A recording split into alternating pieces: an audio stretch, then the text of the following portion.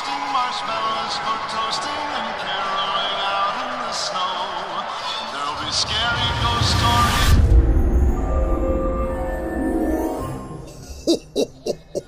Away from a stranger the poor ladies ran. Little young girls, run as fast as you can. The stalker is coming to seal your farewell from this mortal coil on earth to fiery hell. Hello, children, it's Santa with another edition of Spooky Santa, and I have some more great stories to share with you. I'll tell a Christmas story of two teenage girls named Isabella and Chloe, and they are stalked by a dangerous murderer. I have a very creepy tale to tell by Andrea Stannett called The Tradition, but first I'll tell you a bit more about everybody's favorite Christmas monster, Krampus. And remember, if you want to write a scary story of your own, you can email it to letters@spookysanta.com, and I can read your story in an upcoming episode.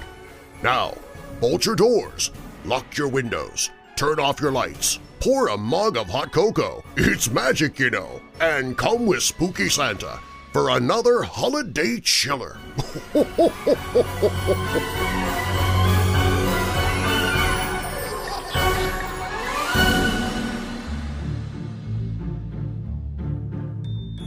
Most everyone has heard of Krampus, a legendary creature from Austrian and Hungarian folklore who is associated with Christmas. On Christmas Eve, while I hand out the presents, Krampus deals out the punishment to all the boys and girls on my naughty list. Krampus gets his name from the old German word for claw. In Austria, I'm called St. Nicholas, and my helper is a terrifying demon named Krampus who travels with me on Christmas Eve. Krampus is a red-faced, goat-horned demon. He's covered in shaggy black fur.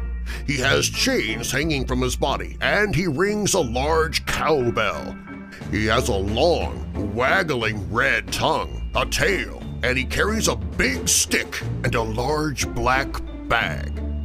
On Christmas Eve, Austrian children place their shoes on the windowsill or outside their bedroom door, and while they sleep, me and Krampus, we creep in and visit the house.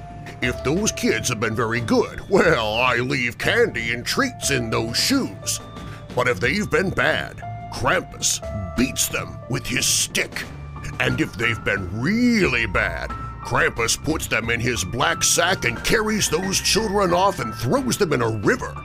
Just imagine, Christmas Eve, and you've just finished watching a Christmas movie with your family or singing Christmas carols by the fireside.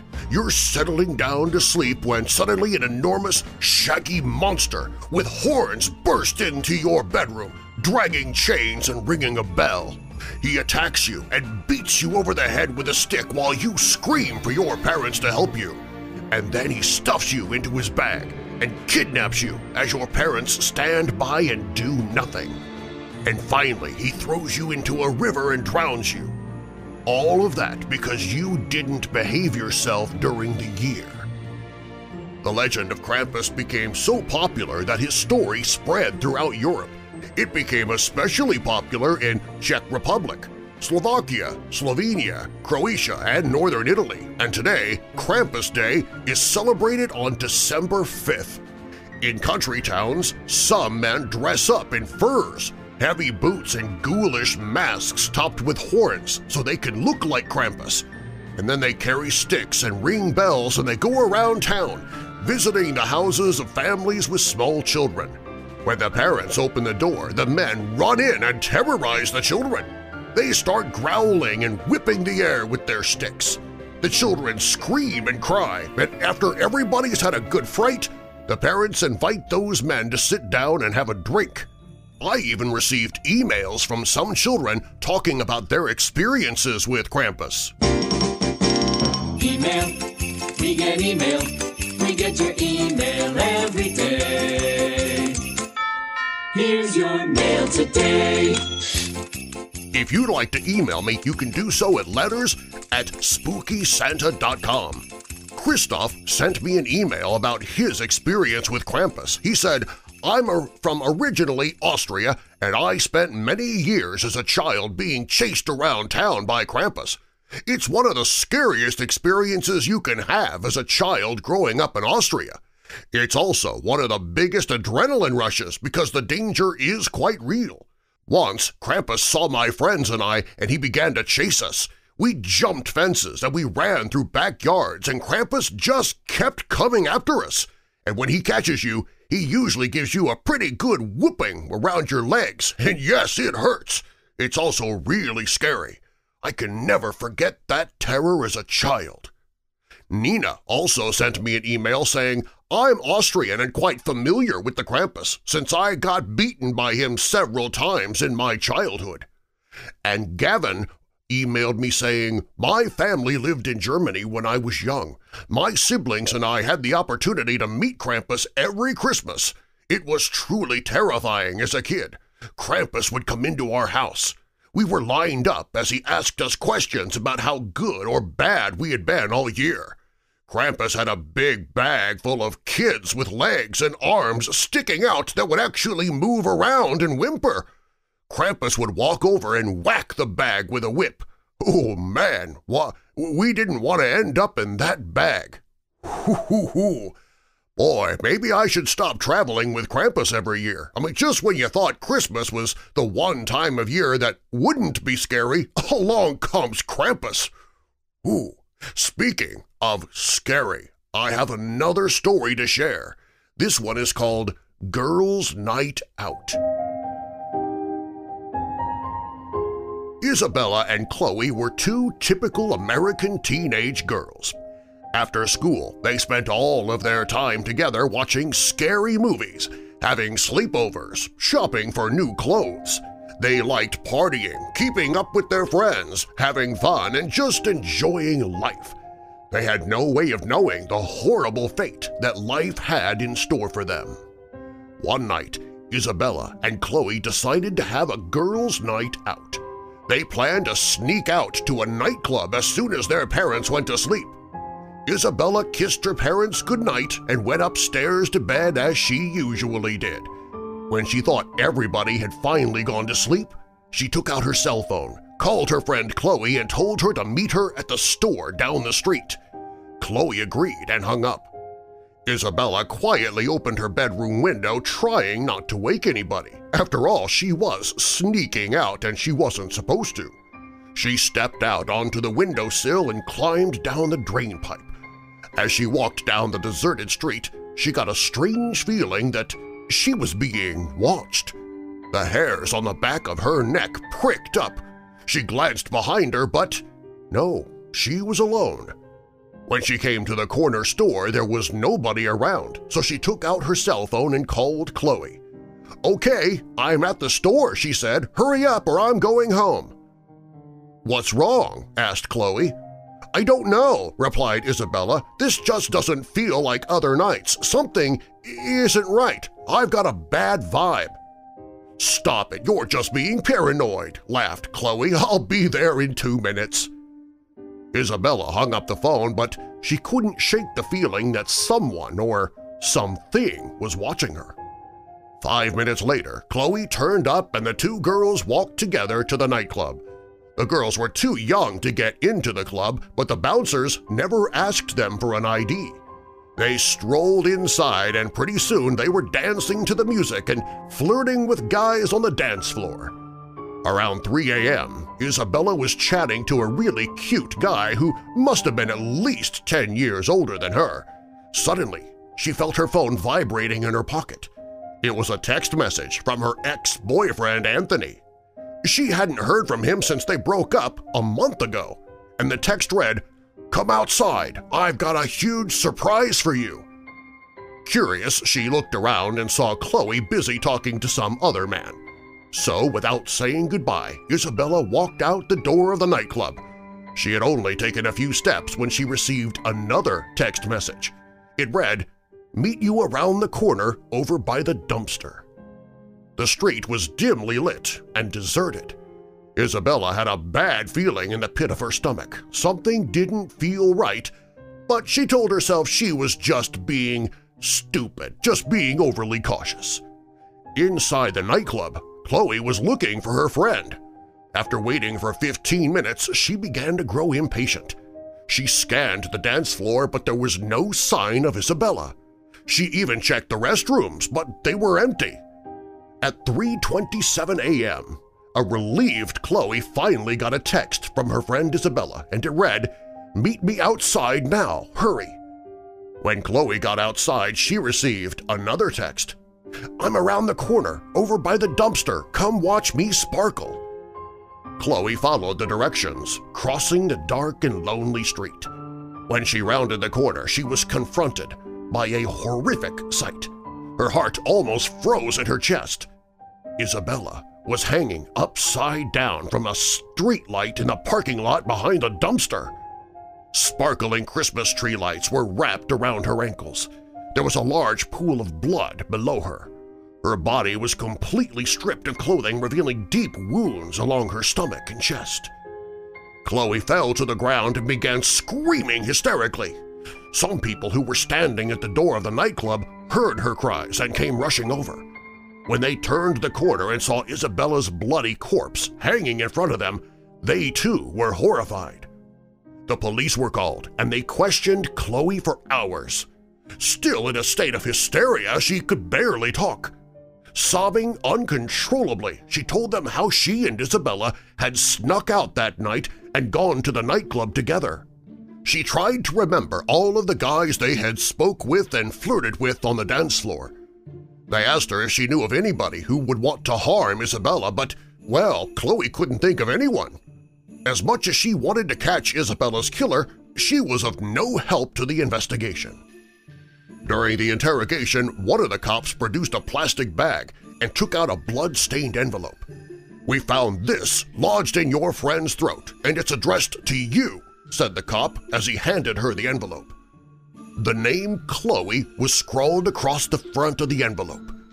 With trembling hands, she took out the piece of paper inside and read it, and the letter said, "Maybe if you stayed in bed like you were supposed to, things like this wouldn't happen. Don't go sneaking around at night. Bad things can happen." The cops had to grab her before she fainted. An ambulance took Chloe to the hospital and she was treated for shock. When Chloe returned home the next day, she was still shaken up. Her parents told her that Isabella's ex-boyfriend, Anthony, had been arrested for murder. He was later released after passing a lie detector test, though. He claimed his phone had been stolen on the day of the murder. The police didn't rule him out as a suspect in the case, but they didn't have enough evidence to charge him either. As fate would have it, Isabella's murder would remain unsolved. Nobody was ever brought to the trial for the crime, and as time went on, people began to forget about it. 2 years had passed, and Chloe had almost managed to forget about the terrible night when her best friend had been savagely murdered. One night, she called her boyfriend and asked him to meet her at the park. It was about 2 a.m. She began to walk to the park, but she felt a strange presence, just like the one Isabella had told her about the night she was murdered. She was almost to the park when that feeling came across her, so she let it go, and her phone beeped. It was a text message from her boyfriend. "Almost there, baby. Love you lots," it said. It made her feel much better. Her last task was to pass by the store. The park was on the other side. She began to walk, but she heard something behind her, and immediately she began to run. Her boyfriend got to the park and waited for about 15 minutes. At 2:35 a.m., he got a text from Chloe and it read, "Keep walking forward and you will see me." He did as the text suggested and walked forward. And there, hanging upside down from a tree, was the mutilated body of Chloe. Christmas tree lights were wrapped around her ankles and she was completely naked and covered in blood, exactly the way Isabella had been found 2 years earlier. Her boyfriend called the police and he was interrogated all night. The next day, when Chloe's boyfriend got home, there was a letter waiting for him on his parents' doorstep. It was stained with small drops of blood, and the note inside read, "Don't go sneaking around at night. Bad things can happen." I wish I could tell you that the murders of Isabella and Chloe were finally solved, but sadly that's just not the case. Today, the police say the investigation is still ongoing, but, well, they don't have any new leads. The murders are seldom spoken about nowadays. They were high-profile cases at the time, but due to the strange lack of evidence, people soon forgot about them. Everyone who was involved went on with their lives. You might be wondering how I know so much about these cases. Well, I'd rather not go into it, considering it is still an ongoing investigation. If you must know, I was the police officer who was assigned to the case. I was the cop who handed Chloe the blood-stained letter. You may also be wondering why the murders were never solved. Well, like I always say, don't go sneaking around at night. Bad things can happen. Ooh, sounds like the murderer was the police officer himself. Not a very good story at all. Ooh. But then again, it does teach a lesson. Do not sneak out at night, because bad things can happen. My final story is from Andrea Stannett, and it's called The Tradition. They left her alone in the woods. After all she had done to convince her family to take their annual Christmas trip up to their cabin in the Catskills, they had left her alone. And now the sun was going down. Rochelle Chu was perfectly safe in the family's semi-rustic cabin. Every Christmas vacation since she was born, she, her mom, dad, and brother Mark took a retreat. They'd arrive on Christmas Eve, play music, drink cocoa, tell Christmas stories, and decorate. Never in 13 years had there been a problem. If anything, the problem was her family's attitudes. The rule had always been no phones, no computers, no television, strictly family time. But when it had come time for planning this year's trip, Dad wanted a staycation so he could work from home. And Mark, now a high school senior, he was obsessed with, well, himself. Even Mom turned a bit rocky. Wouldn't it be nice to go to a ski resort for a change? We always snowboard at the cabin. You guys can't just go changing family traditions, Rochelle said. The ride upstate from Westchester had stunk. It was bad enough Dad and Mark grumbled about cutting down a tree. The tradition was they had a live one every year. What was the big deal? Then Mom suggested they buy a fake tree with LED lights. No, what's wrong with you people? Mark can't wait to get away from us and go away to college, and Dad, all you ever think about is your stupid job. And you, she hissed at her mother from the back seat, 5 minutes without your phone and you're going into convulsions. You're all ruining Christmas Eve. With that, Rochelle, also known as Rocky by her family, burst into tears and refused to talk to anyone for the duration of the ride. Once the car was unpacked, Dad and Mark cut down the tree, and then they and Mom left for the 10-mile drive into town for food and supplies. Well, now that Rocky was alone with the 8-foot pine tied up in the living room, she regretted fighting with her family. If they were ruining Christmas, well, she wasn't helping at all. They just didn't get it. All she wanted was for her family to be together for Christmas, really together, not just occupying the same space at the same time while still ignoring each other. They all thought she was weird because she preferred to talk to her friends in person instead of spending hours texting or video chatting. And she'd rather play outside than online. What's wrong with that girl? A fire blazed in the fireplace. Rocky considered curling up in front of it with a blanket, her Kindle and her thermos of hot chocolate with her. But now that she was alone, she felt guilty and strangely uneasy, as if forcing everyone to stick to tradition had been a terrible idea. Maybe everyone would forgive her if she made all the beds. Leaving her things on one of the 2 love seats that faced each other, she found the plastic bins with all the linens. She walked past the closet-sized bathroom toward the back of the cabin where her and Mark's bedrooms sat across from each other.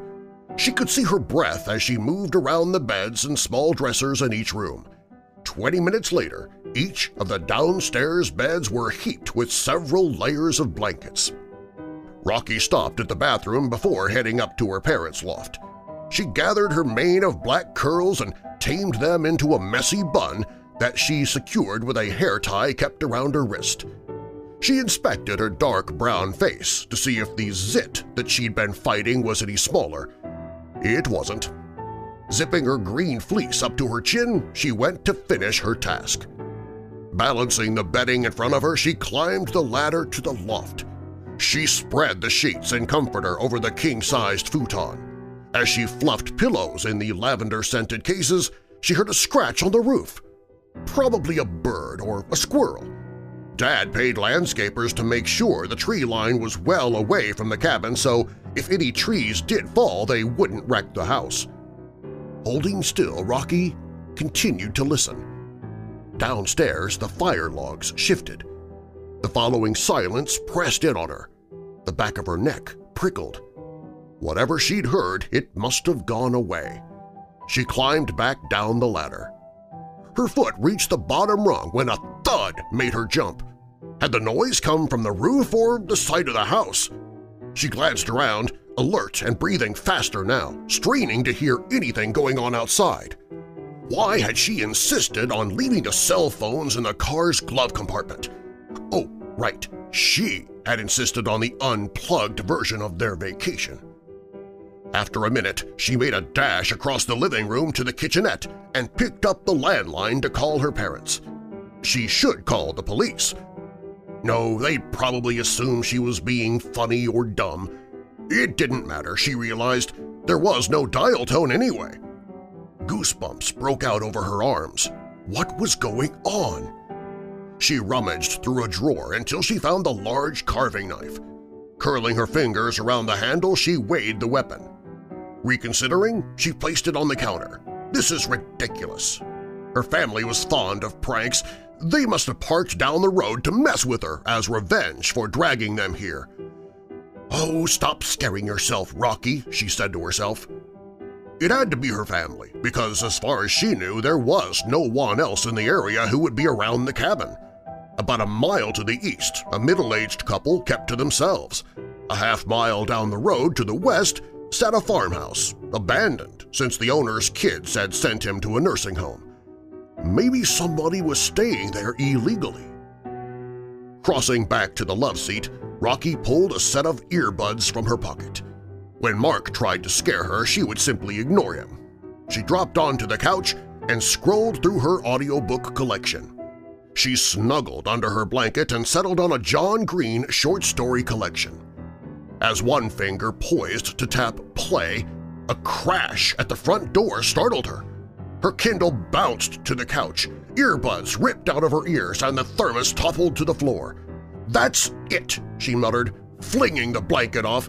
She shouted at the door as she stomped her way toward it. "Mark, if you don't cut it out, I'll tell Mom what you and Gail have been up to after school."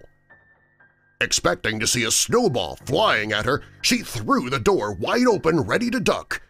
The solar lights lining the edges of the property cast a pale glow along the driveway, and the porch light shone down over her head.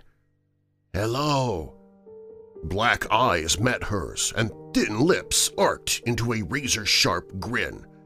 A bronze-skinned boy about her age, with spiky, jet-black hair, balanced on one foot, bracing himself against the wall with one hand. His other ankle, she noted with a wince, was twisted at a weird angle. Rocky stepped back. She glanced behind the boy at the path that led to the porch steps. She hadn't heard any engines, but she couldn't see any skis or snowshoes either. Through the front lawn and beyond the log fence surrounding the yard, the snow was smooth and clean. Untouched. No footprints. "Who are you?" Her fingers grasped the edge of the door. "You are not welcome here," she said. His gaze shifted to the tree lying on its side, and the boy scowled. "You must leave tonight." "Excuse me, this is private property. You need to get out of here." Rapid-fire bangs at the back of the house, as loud as a machine gun, seized Rocky's attention. She slammed the door and locked it behind her, and in 5 quick strides she reached her room. She yanked the curtains aside. Motion-activated lights flooded the backyard, and Rocky froze. Over 100 crows glared at her from the snow-covered lawn. Long seconds ticked by as she and the birds just stared at each other. Slowly she eased the curtain shut and retreated from the room, closing the bedroom door. After a pause, she secured Mark's room as well. Whatever this was, it was no prank. Confused, she went back to the front window and peeked out. The driveway lights illuminated dozens of coal-colored shapes perched silently along the fence, shadows against the crystalline sheen of snow. Although there was no wind, tree branches rustled ominously across the road. Icy fingers chilled Rocky's spine. Heart-thumping, she crept to retrieve the knife from the counter and checked the time on the oven display. Mom, Dad, and Mark wouldn't be back for at least another hour. She couldn't just sit here, waiting, surrounded by these weird birds. She'd go crazy if she hadn't already. She eyed the front door. It would be insane to go out there. The worst thing she could possibly do. Rocky checked outside one last time, telling herself there was nothing to be afraid of, and she cracked the door open. The strange boy was gone. Still, she felt beady black eyes tracking her every movement. Knife in hand, she stepped onto the threshold and breathed in a frosty, shuddering breath. She opened her mouth to speak. Outside, the trees erupted. The crows along the fence burst into the air. Thousands of specter-like bodies swarmed inside from every direction. Glass rained into the house. Wood splintered. Talons shredded the curtains, each slice a ragged scream. A cyclone of wings and beaks forced Rocky inside. She tried to find refuge behind the couch. She crouched and covered her head, slashing at the crows with the knife. They pecked and clawed and engulfed her. A cacophony of cawing provided an angry soundtrack to the destruction. She shrieked against the onslaught. "Stop! Why are you doing this?" Everything went silent. Finally, she looked up. Glass shards covered the floor and furniture. Black feathers floated in the air. Scratches and punctures scored her exposed skin. Rocky's face, arms, and hands stung. She felt her face. Blood smeared over the pads of her stiff fingers and dripped down her cheek. The crows were gone except for one silhouetted in the open doorway. It had a twisted leg. Snow whisked up the porch steps and swirled around the bird. It grew, feathers smoothing and solidifying, disappearing into the form of the boy. She now noticed the solid black snow gear that he wore. She held the knife out in front of her. Limping, he advanced on her. "You plan to stick me with that knife?" I don't know. Are you going to make me?"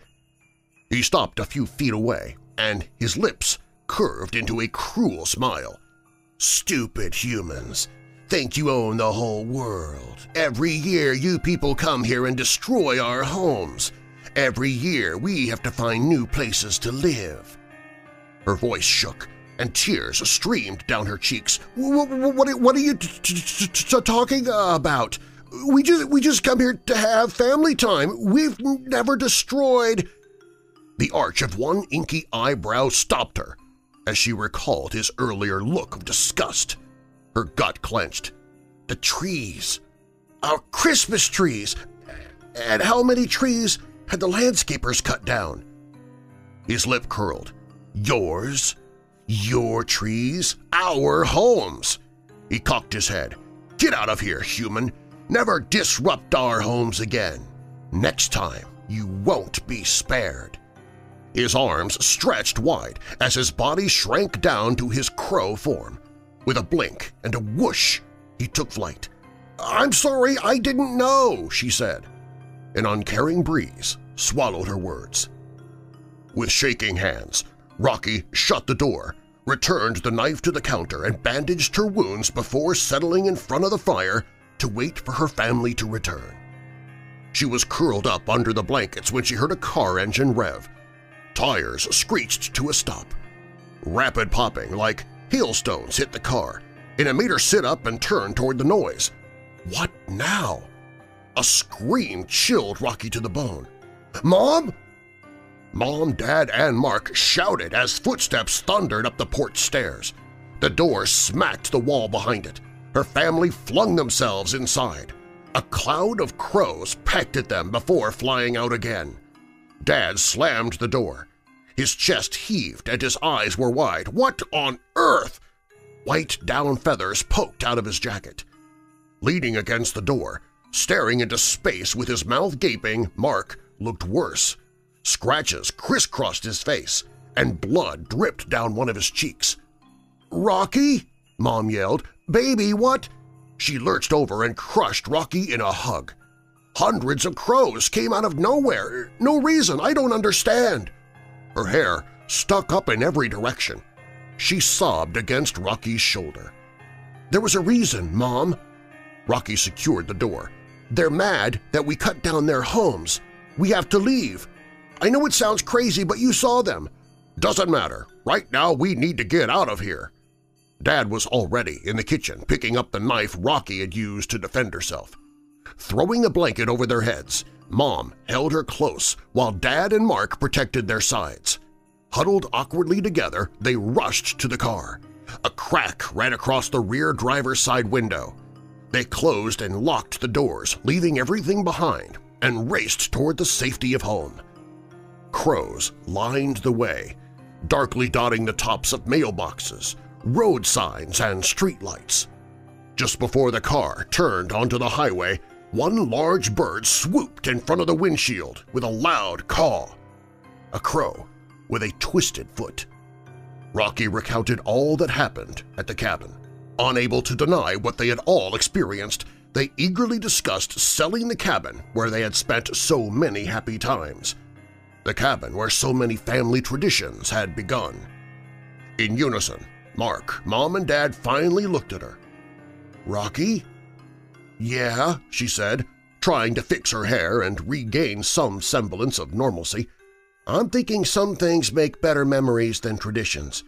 Maybe we start a new holiday tradition, this time with fewer pine trees and more palm trees."